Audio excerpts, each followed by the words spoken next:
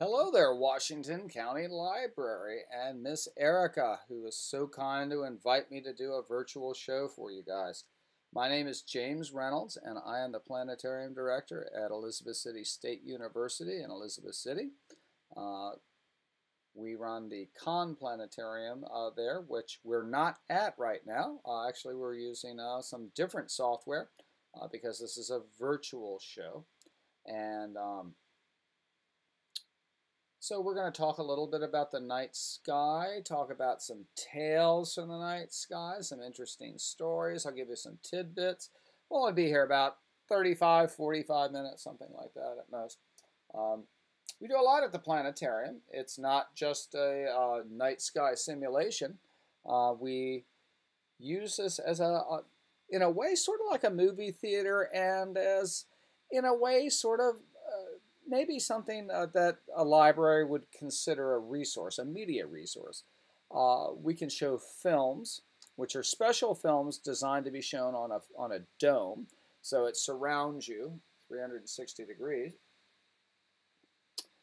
We also have educational modules, so we can, for example, we have for our biology students, people that might become doctors or surgeons or other types of things that involve the medical profession. We have a human model that we can pull up and say they're studying, I don't know, something about the heart or the nervous system. We can bring up a human being and pull away the skin and strip them down to just the skeleton and circulatory system, whatever we're discussing.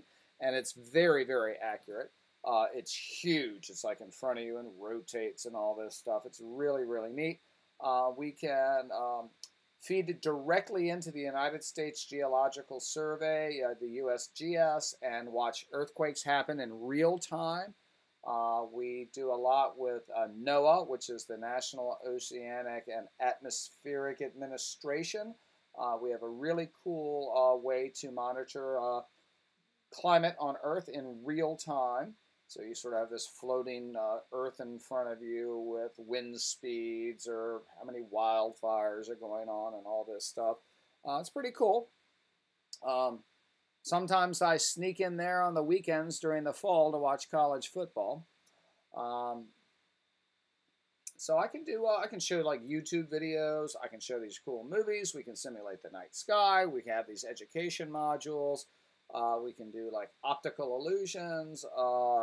We can do neat vector graphics. I have these beautiful classical music videos that you can just sit back and relax and listen to this music and see like kind of like fractal images. And so there's a lot of cool stuff. Our films are pretty varied. We have films that, you fly through the rings of Saturn, or you might follow a photon from the center of a star all the way through a telescope, down through a person's eye, and into the occipital lobe of their brain, which is where it's at the back of your head, and that's where your brain processes visual information. So we use the Con Planetarium for quite a few different tasks. We do have these traditional roles that the planetarium has, and one of which is looking at the night sky. And that's something that is really cool about astronomy, is that the night sky we see is the same night sky that the Neanderthal people saw. It is the same night sky that most figures from all of human history, at least known human history, as far back as our written records go, which is anywhere 4,000 to 6,000 years, maybe a little further back, but not much more than that. But people like us have been around for 200,000 years. So it's kind of hard to imagine, but they saw essentially the same night sky that we did. Now, the planet Earth does wobble a bit over time. I think it's a 26,000 year cycle. So what we consider the North Star now, Polaris, has not always been the North Star. During the time that the pyramids were being constructed, the North Star was a star called Thursban, and that's in the constellation Draco, one of the oldest constellations. In about, I think it's about 13,000 years, it'll be the star Vega, which is in the constellation Lyra, which will be out this week. Actually, the three big stars for the summer triangle are out in the evenings. Vega, Altair, and Deneb. And we'll talk about those in a few minutes. Now, you can see at the screen behind me, it's all sorts of stuff. We see that there are some constellations out during the day. The ancient people were well aware of this. They were not, people that were not able to reason. They were every bit as intellectual and smart as you or I. Remember, these were societies that constructed very large structures, and these are things that cannot be done without higher mathematics, reason, engineering. So the ancient people, just because they didn't have electricity or little cell phones to stare at all day long, they were very sophisticated, high civilizations. In particular, the Africans and the Middle Eastern people, they were constructing very large structures many thousands of years ago. And again, this cannot be done without high mathematics. At night, they didn't have, at least as far as we know, they didn't have artificial light. So the night sky was very familiar to them. And their night sky was one of mostly fixed stars. And then there were other stars, and to the ancient people, anything in the night sky was a star. But there were 5 wandering stars. And these wandering stars followed the same path. They moved, but they didn't move very far. And it was perplexing to them, so they gave these wandering stars a name, and the name of the wandering stars were planets. And then they gave the planets names. There's 5 visible moving stars in the night sky, or 5 planets, as we call them. Mercury, Venus, Mars, Jupiter, Saturn. Those are all 5 planets that you can see with your own eyes without optical aid. So we now have a night sky with fixed stars, standard constellations, for example, Cancer, Orion, Taurus, Cetus, Uranus. And now for the ancient people, by the way, in Africa, Orion was called Osiris. And he rode the river Arandus, which you can see there on your screen. That constellation still exists. He was on a barge. We see Lupus, but they saw Osiris riding a barge down the river Arandus. So some of the constellation names have changed. There are 88 officially recognized constellations. The International Astronomical Union, also known as the IAU, are the people that make those determinations. We use the standard Greek constellations as our benchmark for the planet. Other cultures have their own constellations. The Chinese people have their own. Many of the Western African cultures had their own set of constellations, or they saw patterns in the night skies and gave them names and gave stories associated with them. And this is true of all cultures, whether it is the people of South America, the Native Americans who lived in the plains, the ancient European tribes. It sounds odd to hear that, but there were once just tribal people walking around Europe. The Rus, the Burglars, the Finns, the Franks. Then there are the Aboriginal people of Australia, the people that walked the vast continent of Eurasia and Siberia, Mongolia. All of these cultures had their, they'd look up at the night sky at night and they'd see patterns, and they would tell stories about these patterns. And that's something that we all share together. And that's one of the, I think, really, really neat things about astronomy, is that it connects us to the past. It also connects us with our ancestors, all ancestors. And that's a wonderful thing, I think.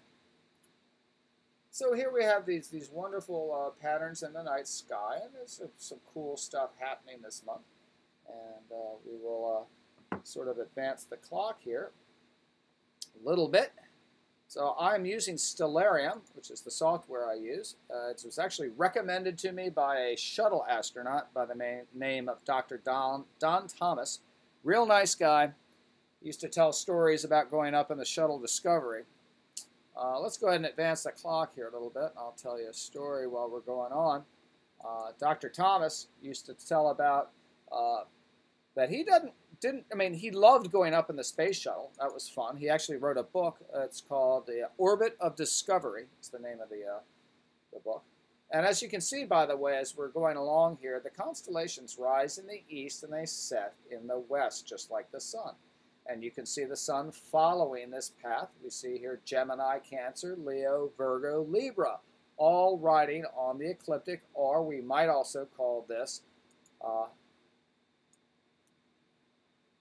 what is it? The zodiac. The zodiac. Excuse me, it took me a moment there. I'm 57 years old, and I guess I'm getting a little bit slow in my advanced old age. Also, that yellow line here in the middle, that's sort of a greenish line, actually. This is called the meridian, and it's an imaginary line that goes from north to south. And in the morning, let's back up here a little bit. We're a little bit before 4:30, and here we are at 12:26. Remember, we're on daylight savings time. But when the sun, the star we call the sun, is on the eastern side of the meridian, we call this anti-meridian. So when the sun passes that meridian line, hopefully you can see this. Yes, you can. After that, it becomes post-meridian, or PM. This is where AM and PM come from.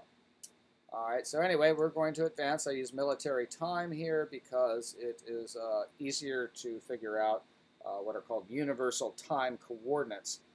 Interestingly enough, if you travel outside of the United States, most countries use a 24-hour format anyway. If you go to Europe or Africa, places like that, it's not 3 o'clock in the afternoon. It's 1,500 hours. The U.S. is one of the few countries that still goes by these older, 12-hour clocks, but that's just me complaining. We're going to continue advancing the time. We're now at 6:30, 7:30, 8:30, 9 o'clock. We'll set it for just 9 o'clock. Even, Steven, there we go. And we're looking south at 9 o'clock. And I'm sort of pausing this for us for a moment. So I want to go back and make sure that you guys can see exactly what I can see. I have to adjust the picture slightly. There we go. We're looking south and looking due south, and perfect. Could not be better. All right, so at 9 o'clock at night this evening, if you were to go outside and look south, and you could certainly download your own compass program if your parents allow you to have a cell phone, or you could get an inexpensive compass at the camping section of Walmart. I was going to say Montgomery Ward, but that will really age me. Walmart or some other sporting goods store. And if you can't afford a compass or can't download one, most satellite dishes point towards the south. That does not mean that they point perfectly south, but they point in a southerly direction. So here we are looking south-ish at 9 o'clock at night. And if you were to do this, you would see a pretty bright star, kind of a reddish star over there. And that would be a good way to figure out where this constellation is. This is called Antares. Antares is a beautiful star, and it is in the constellation Scorpius. Okay, Scorpius is one of the few constellations that really looks like what it is. Antares, though, means it's really anti-Aries. All right, so who is Aries? Aries was the Roman name for Mars, so it means anti-Mars, or rather not Mars. If you were to look here in the southern skies, you might mistake Antares for Mars. It is not Mars. Mars is actually quite close to Venus right now, as a matter of fact, and if I backed up the time just a little by, There we go. Venus is setting. If you have a clear view of the western sky, right around sunset, you could find Venus and Mars pretty doggone close together. There's Mars and Venus. They'd be very low in the western sky right around sunset. Real cool to see. And there's Venus. We're going to close in on it. Venus is a, whoops, holy smokes, it flew off on me. It's not supposed to do that. What we're doing, we're looking at such a small area of the night sky that it moves rather quickly. So that's all right. But Venus is a planet enshrouded in clouds. It's quite hellish. Very, very, very hot there. Metal turns into liquid there quite quickly. But the reason it's so bright and shiny is that it's covered in clouds. And of course, then we also see Mars, which is a beautiful sight in a telescope, especially if we can catch it at the right time of year. Take a look here. We could, if we put a yellow filter on our telescope, we would be able to see the polar ice caps. And we should be resuming normal operations at the Kahn Planetarium at the university this fall. So we will have evenings where we'll set up a whole bunch of telescopes, not just one. We'll have like 5 or 6. And then you could come out and look in the telescopes and see some pretty cool stuff. One thing I'll tell you right now, you won't see these gorgeous purpley, red, yellow stuff. When you see deep sky objects in a telescope in real time, it looks more like smoke. It's more like black and white pictures. So don't be terribly disappointed. Anyway, so if you're wondering where the planets are, now something that you should notice though, where are these planets located? What are they right near? Well, they're near the moon for one. The moon will be just, as a matter of fact, the moon will just be in a waxing crescent stage. Waxing. This is how you remember it. A moon builds up towards a full moon.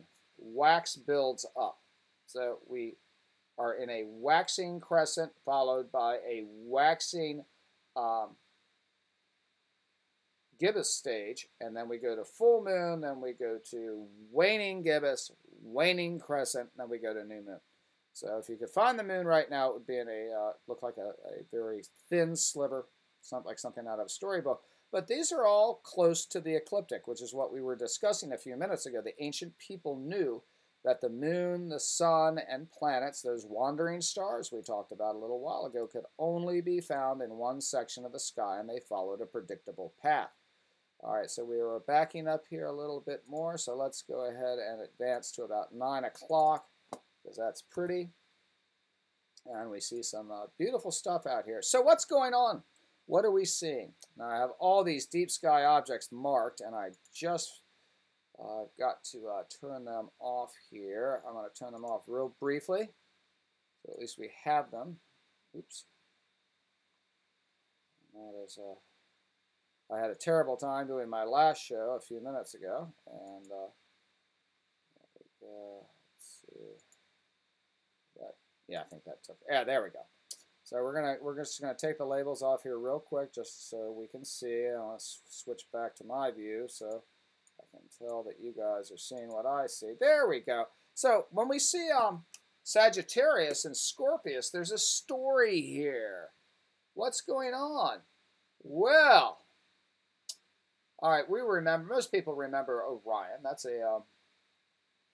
Orion is a winter constellation. We tend to see him mainly during the winter at convenient times. Although if you get up at the right time in the summer, Orion is visible. But Orion and Sagittarius, they were buddies. You know, they used to hang out together and watch sporting events and things, even though Sagittarius was a centaur. Sagittarius had the lower half of a horse and the top half of a human. And Scorpius, of course, is a scorpion, so we can actually add that in there, so we can take a look. And there we go. There's old Scorpius and Sagittarius.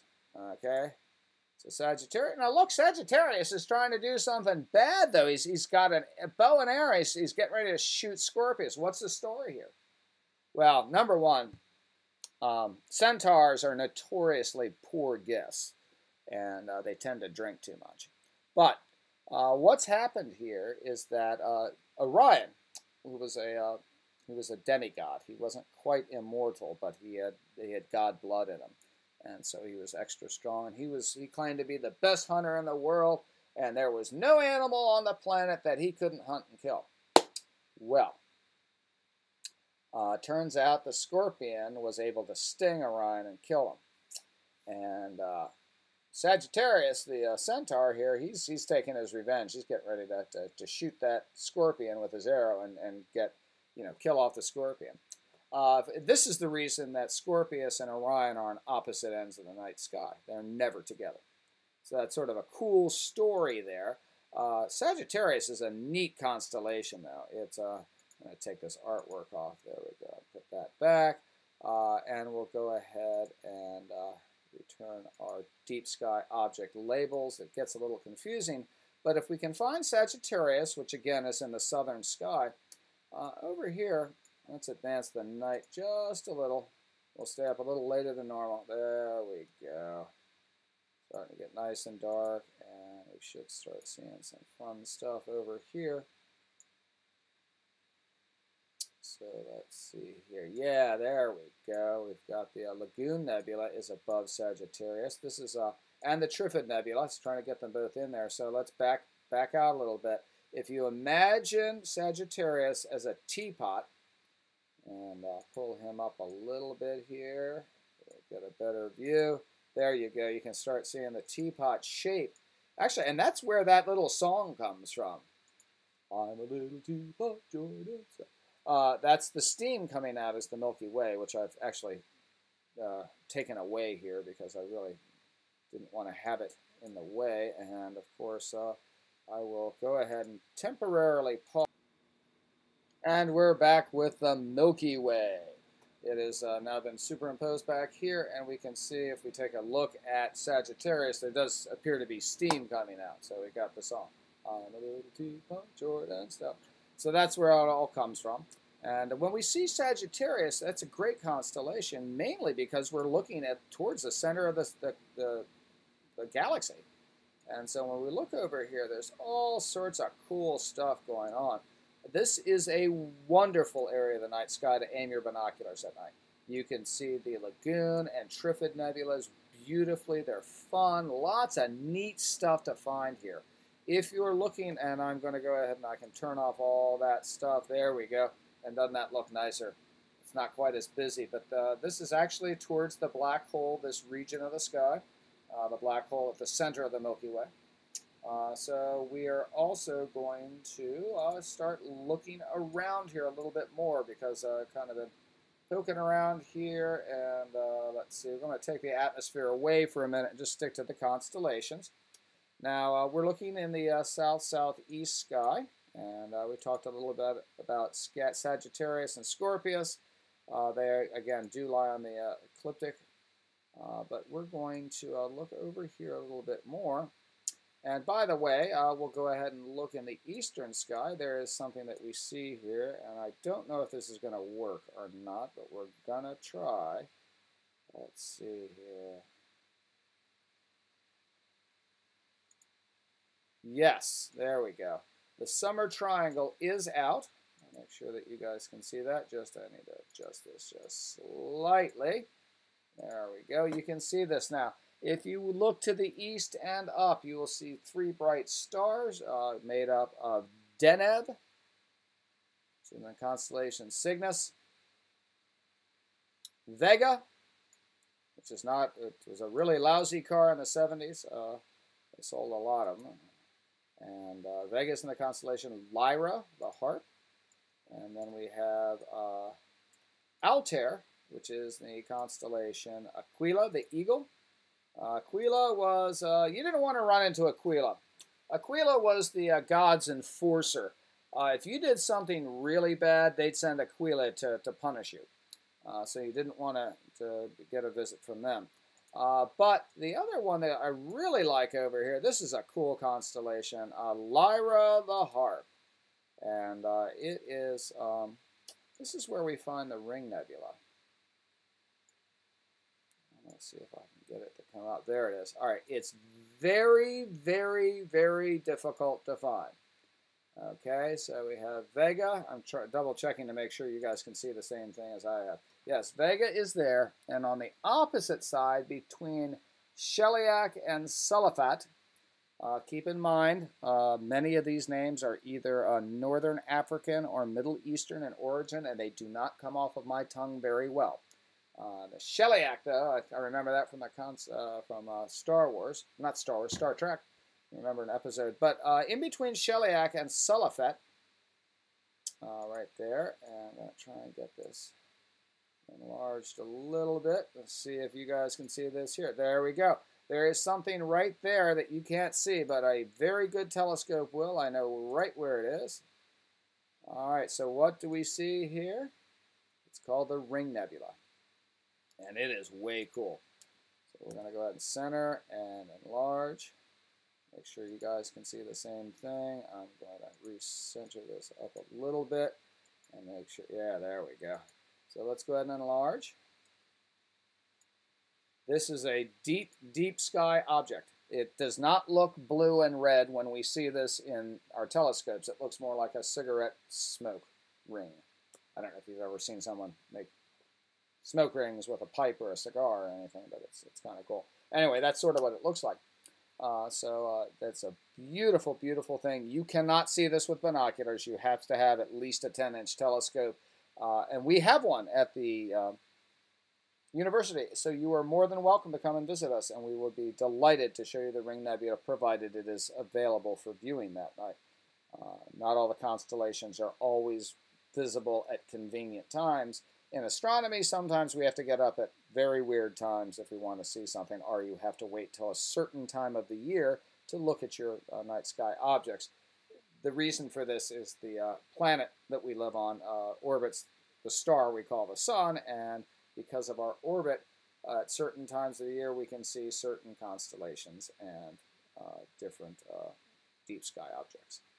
So, anyway, that's where we find the Ring Nebula, and this is a very famous asterism here called the Summer Triangle, and you will be able to see these three constellations: Cygnus the Swan, Aquila the Eagle, and Lyra the Harp for the next few months at least. So we have some other cool stuff coming up over here, and one I always like to talk about is Queen Cassiopeia and King Cepheus and their daughter Andromeda.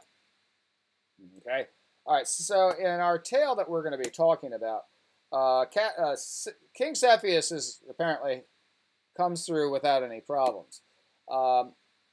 Cassiopeia was a queen of Ethiopia, which is south of Egypt in Africa, and she was one of the most beautiful women to ever walk the face of the earth. She's just gorgeous, and she knew how pretty she was, and she liked to remind people of how pretty she was. She also had a daughter named Andromeda, and Andromeda will be joining us here in a few minutes. I'm going to go ahead and increase the time, and we will see Andromeda starting to clear the sky here. You might not be able to see exactly what I see because I'm not looking. You're kind of hidden behind the clock here, but just give me 2200 hours. She's almost up. She's just underneath. There we go. Andromeda's starting to rise. Perfect. There we go. So we'll pull this back a little bit here. And again, make sure, yep, you can start seeing her rising. So here we have Cassiopeia and Andromeda. And they're in the night sky there together. Andromeda was also a very, very pretty young lady. And both of these women knew how beautiful they were. And they even bragged, this is their big mistake too, they bragged that they were more beautiful than the daughters of Poseidon. Well, the daughters of Poseidon, they didn't like hearing this at all. And even though Cassiopeia, she was gorgeous, just as pretty as could be, and so was Andromeda, just, strikingly beautiful women, they were not immortal goddesses. And the daughters of Poseidon, who were immortal goddesses, didn't like this one bit. So they went to Zeus, who's like Mr. Big. He's the head god. And Zeus, he's sitting on his throne, and these goddesses come up and they say, "Now, Zeus, this is just wrong. We cannot have these young ladies claiming they're prettier than we are. We're the goddesses and they're the mortal women. And Zeus sits up on his throne and says, yeah, I agree. There's something wrong here. So poor Cassiopeia, as beautiful as she is, she ends up being tied to her throne. And I will apologize. The artwork in this particular piece of software is culturally inaccurate. As you can tell, Cassiopeia clearly does not appear to be from the country of Ethiopia. But anyway, here she is looking in a mirror at her face, and she's in a throne where she will eventually end up upside down tonight. And this is not a good thing. Andromeda, on the other hand, ends up, she's chained to a rock. You can see there that she has something going across her waist there, and that's not cool. She's actually chained on a beach, and there's this monster. His name's Cetus, and he's coming out of the sea, and he's gonna eat her alive, and he's got bad breath and red eyes and all this terrible stuff. Well, Andromeda's boyfriend, Perseus, who's right there to the left of her, you can see him in his helmet, he shows up and saves her, kills the monster, and they go home, and they're all happily ever after. I realize this does sound rather antiquated and something that we wouldn't really hear too much today, but remember that the constellations stories we're hearing are many, many thousands of years old, and they are, it's hard to, how can I say, we don't want to superimpose our own set of beliefs and morality on something from many thousands of years ago. However, I do like to make sure that that's acknowledged. Now, if we can find Cassiopeia and Andromeda, and here's an easy way to do that, all you have to do is really find the Great Square of Pegasus. And I'll back this up a little bit. I should be able to see this yourselves. Yeah, there's the Great Square of Pegasus. And Pegasus and Andromeda sort of occupy the same, they sort of borrow from that square. But in between Cassiopeia and Andromeda is something that you can see with binoculars, and it's one of the neatest things to see. You can also see this with your own eyes. It's called the Andromeda Galaxy, and it is the only galaxy you can see with your own eyes. You just need to know where to find it. And on a dark, moonless night is what you need. So if you go to the end of Andromeda's chain is where it is. It's right, oops, fussy. There we go, M31, the Andromeda Galaxy. Now, here what you see, this is about what you would see on a good moonless night. There's a little smudge there.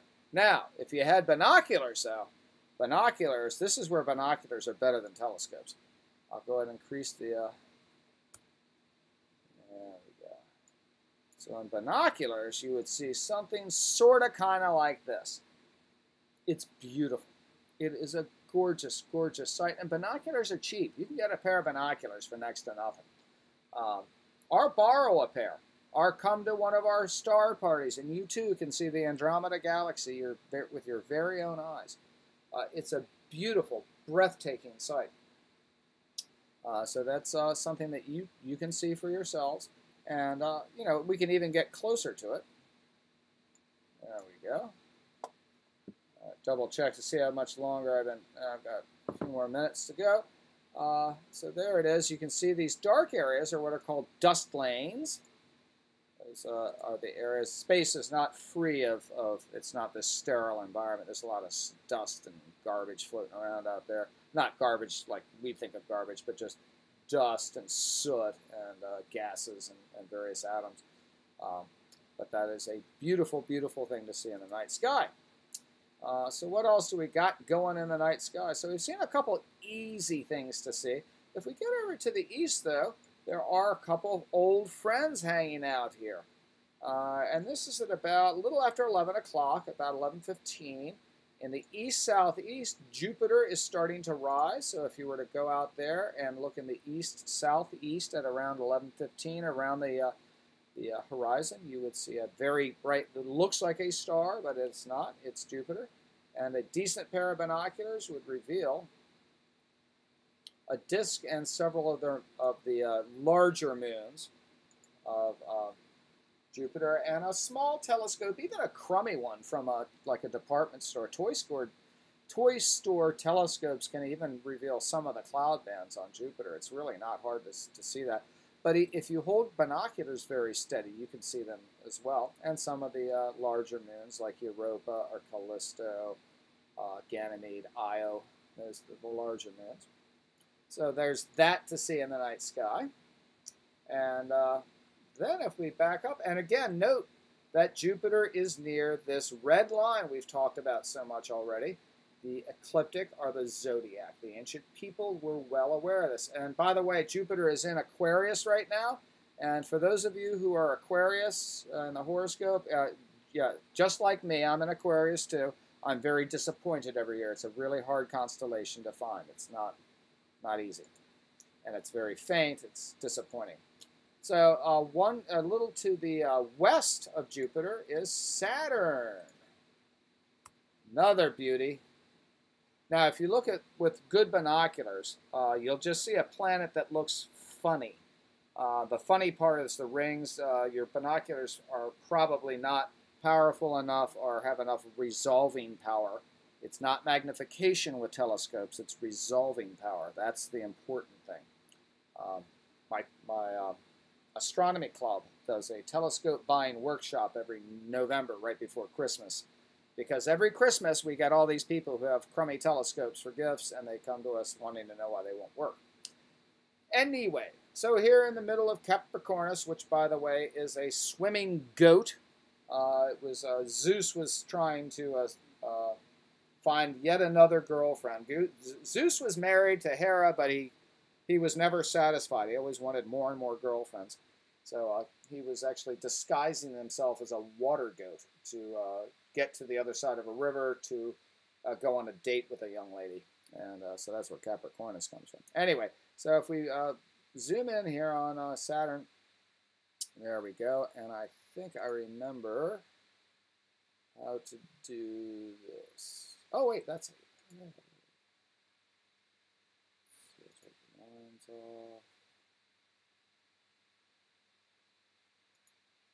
There we go.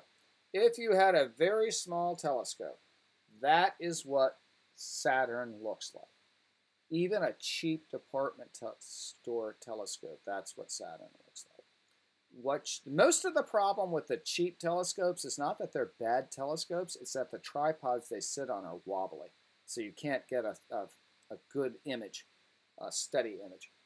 So what we always recommend to people is get like a quart of milk, one of those plastic jugs that you put in the recycle bin. They have a little handle, not the gallon ones, the thinner ones, and fill it with sand or water and tie it to the bottom of the telescope tripod, and it pulls the telescope down and makes it more stable. And then you can use these telescopes. The cheap telescopes tend to be better for solar system objects like planets, comets, things like that, whereas the deep sky objects you need to get in some serious optics. So this is, again, sort of a cheap telescope. And there's nothing wrong with cheap telescopes. There's lots of them. There we go. And that's about what you'd see in about a 10-inch scope. I always remember the first time I saw Saturn, and everyone always remembers the first time they saw Saturn. And it always seems so lonely to me, just sitting out there by itself. But it's actually not all that lonely. There is a great big jumbo moon there. There we go. This one, it is about, if you can see Saturn, yeah, it's in the upper right-hand area about 1 o'clock. If Saturn was at the center of a clock, it would be at 1 o'clock. You might even think it's a blotch on your screen, but that's the moon Titan. And Titan is the only moon in the solar system where we know that there is a thick atmosphere. It's actually sort of like primordial Earth. And the cool thing is, you know, I think everyone's heard about the United States and China and the United Arab Emirates all have missions to Mars right now. China and the U.S. have rovers, and the United Arab Emirates have a orbiter. And the U.S. has a couple of orbiters going too as well. But some years ago, we had the Cassini mission to Titan, which was a joint project between the United States and the European Space Agency. Well, we landed on Titan, and there are websites. If you go to the Cassini mission homepage, and I'm sure that your librarian could assist you with this, you can look up the Cassini mission to Saturn, where you can look at photographs of the surface of this moon of Saturn. Now remember, Saturn is 800 million miles away. It's a long way away. And it's just amazing to me that we could do this. And it's my favorite NASA mission. So that's something that I would strongly recommend looking up. I'm also friends with the man who took all the pictures of Pluto that came out a few years ago. Those pictures were done with the LORRI camera, L-O-R-R-I, on the New Horizons space mission. And that man's name is Steve Kennard. He's a friend of mine, lives around the corner from me, and that's all run from the Applied Physics Lab at Johns Hopkins University. Also, there's the Space Telescope Science Institute here in Baltimore, and they run the Hubble Space Telescope in conjunction with the Greenbelt NASA headquarters over near the University of Maryland. So there's a lot of stuff. And by the way, if you're looking for a great career, there are gobs and gobs of opportunity with NASA. Just be sure to get good grades. Be sure to, stay out of trouble. If you get a security clearance at a young age, you will do well for yourself in life. And working for NASA, you can do very, very, very, very well for yourself indeed. So we'll leave Saturn here. And hopefully you can join us sometime soon at the Kahn Planetarium. We see Aquarius there. Aquarius was a shepherd boy. And his name wasn't Callisto, it was Ganymede. And Ganymede was a shepherd boy who our old friend Aquila the Eagle, the enforcer, swooped down and carried Ganymede off. And poor Ganymede ended up, he was sort of like the waiter to the gods. He would bring them wine or pour them water. This is why we have all these sort of water things. And interestingly enough, this time of year, we do have a lot of water constellations right over here. Capricornus, the water goat, Aquarius, the water bearer, and then Pisces, the fish, is starting to rise. So we have three water-oriented constellations all coming up at the same time. And a lot of these have stories that, like I said, Capricornus has more to do with Zeus finding himself another girlfriend to cheat on his wife with. Aquarius was the water bearer. Pisces was two fish. Actually, it was Venus and one other god, Pan. I think it was Pan. Pan was sort of a mischief maker. But there was a battle between the Titans and the Olympians. Our familiar gods, Zeus and Hera and Apollo, the usual characters, were secondary. The Titans came before them, and there was a war between the Titans and the Olympians. And Pan and Venus, or Eros, if you were Roman, they jumped into a lake or a river and didn't want to get lost from each other, so they tied a ribbon to keep their wrists together, and that's why we see Pisces as a pair of fish. So that's kind of another neat tale, but there's all sorts of cool tales up in the night sky. And here's another good one, Camelopardalis. Okay, I'm not going to tell you what that constellation is. You'll have to figure that one out for yourself or look it up with the assistance of your friendly neighborhood librarian. But I will tell you this, here's a good hint. This was seen as, it was an animal, I'll tell you that much. It's an animal you might see at the zoo, and you might want to think about a combination between a camel and a leopard. What would that look like? So that's something that you can put your noggin looking together, and there are some other good ones here. But come out to one of our star parties soon, and if you have questions of any type, please don't be shy about emailing me. The Kahn Planetarium is part of the community, and we want us to be a resource for everybody. Maybe you could bring your school, talk to your teacher or principal about coming this fall, or maybe if you your school can't come to to the university, maybe the university could come to you. You can contact me about those things, and I will look forward to hearing from you folks. I have sent your librarian Miss Erica has the July night sky map, and she also has instructions. That's the last thing I wanted to say before I sign off. I forgot clean about it. Let's go back to our old friend, Sagittarius and Scorpius. We're going to advance one night to the 13th, and we will go to 9:30, which is 21:30. Actually, it starts at 21:26. And passing just near Scorpius in the southern sky and moving higher up past Ophiuchus and Libra will be the International Space Station. And that will look very bright. It will look a lot like a plane that might, like a jet airliner, except it will not have the running lights. If you ever notice, planes always have a red light on the left side, or the port side of the craft, or the naval vessel, and on the right side will be green, or the starboard side. So you've learned a lot today. You've learned about port and starboard. You learned about how to locate some constellations. You've learned some constellation stories. You got a little assignment to research Camelopardalis, figure out what that is. And you know, you always have friends here at the Conn Planetarium. I want to thank you all so much for being my audience, and I will hopefully get to meet you guys in the very near future. Take care, and remember, get out, look up, and enjoy the night sky.